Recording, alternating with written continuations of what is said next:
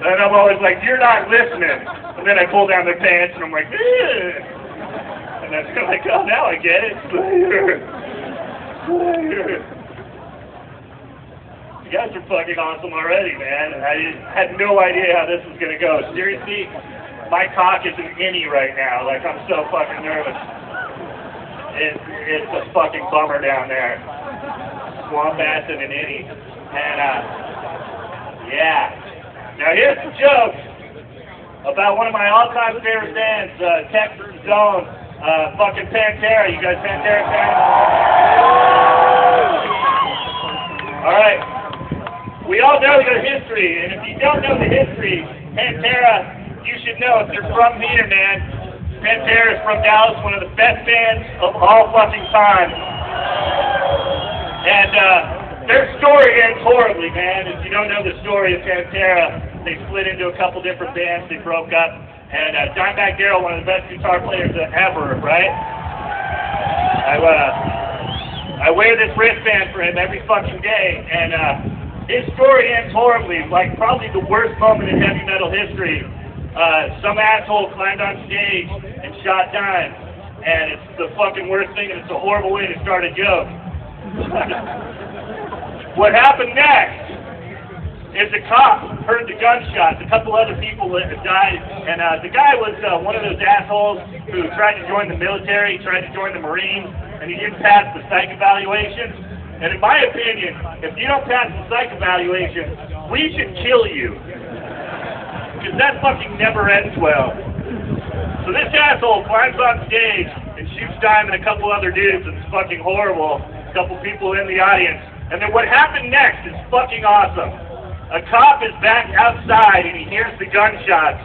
And he fucking goes, that doesn't sound right, I'm guessing. And he runs in and blasts this guy with a shotgun.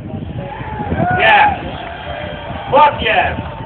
The best thing that could possibly happen to this asshole. Did you think Pantera fans are sketchy outside of prison?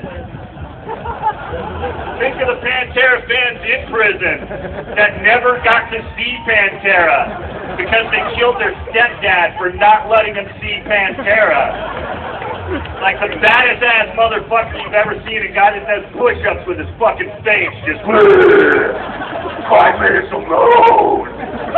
Just fucking waiting for this dude, right? So if this dude doesn't die by this cop, he's heading to this prison, and this scary motherfucker is waiting for him. Guy gets on the yard. This Pantera fan runs across the yard, right, as soon as he gets there, fucking jumps on his neck, just climbs on the dude, fucking tears a hole in his neck with his bare hands, and then fucks his neck vagina till he's dead. This fucking hostile! Now, that joke used to end there, but I knew I was coming here, so I felt like you needed more.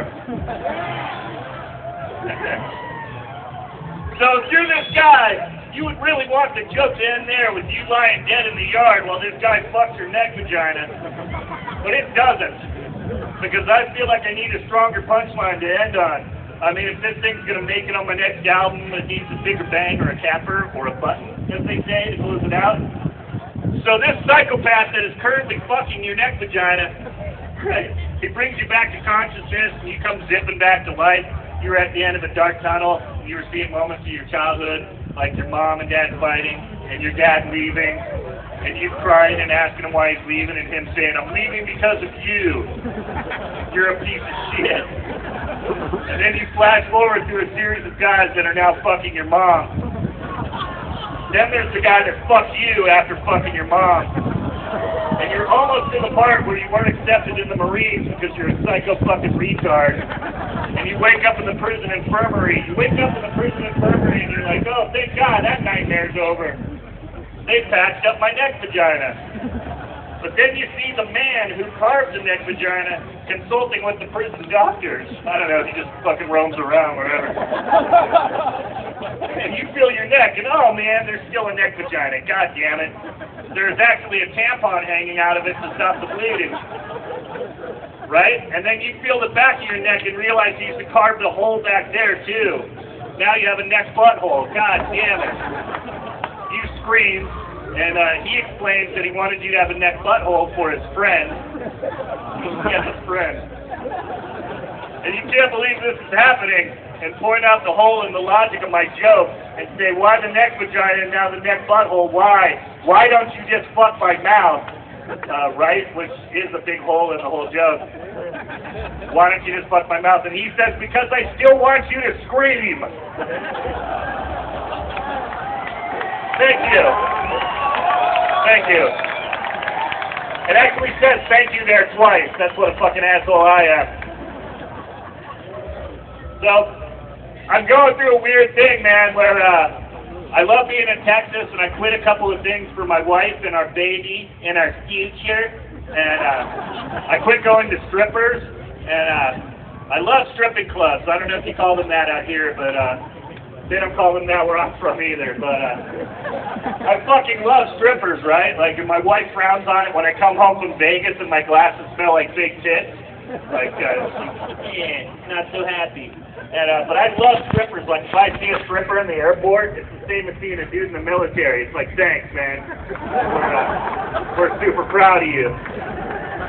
You're doing God's work, I think. And my favorite kind of strippers, and I'm sure there's some here, you know, I don't like the hot, you know, the college girls that, you know, and then the girls that probably should have quit 20 years ago, and then the girls made of plastic. I love the punk rock chicks and the metal chicks that have no business stripping because they hate dudes.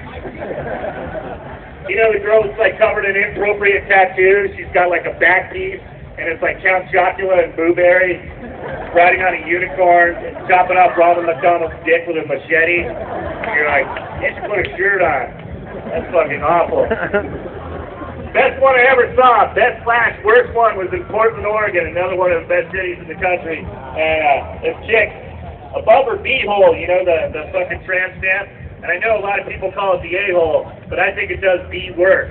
Like, the front hole is clearly the A-hole. If we're rating holes, come on, and we are. A-hole, B-hole, maybe even a B- sometimes, I don't know. Maybe a C-hole, but then that gets confusing. Anyway, right above her B-hole, all it said was, fuck you. But it was written in Old English, so it was classy. So I quit weed. I know. I boo myself every morning. Every time I wake up and have to face the day, fucking boo, remembering things. God damn it, boo, feeling things. Fuck. And it's been rough. And the other thing is, I've always talked about masturbating on stage a lot because you write what you know, right? And I'm doing that a lot less because I'm super old and I'm tired all the time. So now, pot and my wiener are like Buzz and Woody from Toy Story 3. So like, what happened? He used to play with us all the time. What do we do? He must be going off to college or something. And if I was going to college, I would actually need pot in my wiener, but I don't. Now, I fucking love this city, and I know a lot of people, you expect that's pandering, and you think I probably say that everywhere I go. I did not say that when I was at the gathering of the Juggalos 2 months ago.